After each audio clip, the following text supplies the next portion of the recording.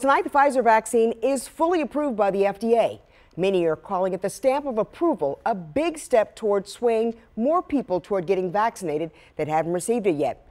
Here at WMER2 News, we are the voice for your veterans. WMER2 News' Eddie Kadam, live downtown tonight.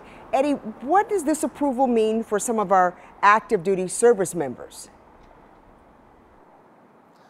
Well, Kelly, the Secretary of Defense said that if a vaccine was approved by the FDA, then shortly after that there would be a mandate. I talked to a lawyer tonight who says that mandate for military members to get the vaccine should be coming in a few days, not a few weeks. Members of the military are required to take all FDA-mandated vaccines upon entering. Right now, around 30% of the military is unvaccinated for COVID-19. Our office has been flooded with calls from individuals who have multiple objections. Some of the objections may well be from conspiracy theories and are not valid. However, the majority of the objections generally seem to be good faith-based, religious opposition, or medical concerns. Sean Timmons is a managing partner at Tully Rinkney who specializes in military law. The military will now provide free legal counsel to seek a waiver, which Timmons says is unusual.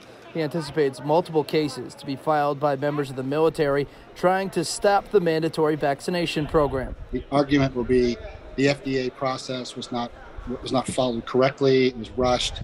Because it was rushed, it violated the existing protocols in place under the Administrative Procedures Act.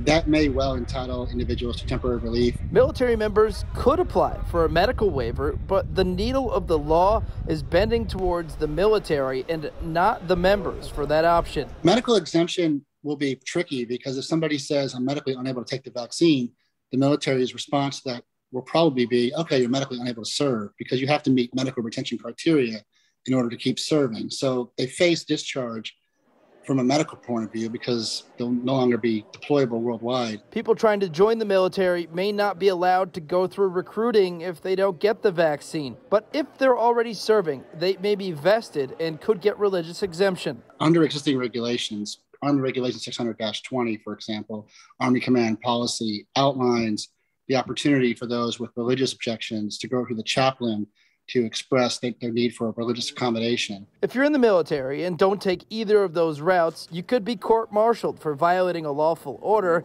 and be sentenced to discharge or be discharged and confined. I would recommend everybody get vaccinated. I myself have had to perform international travel for my case advocacy. I was vaccinated. I was vaccinated from anthrax too. I didn't have any, knock on wood, side effects from that.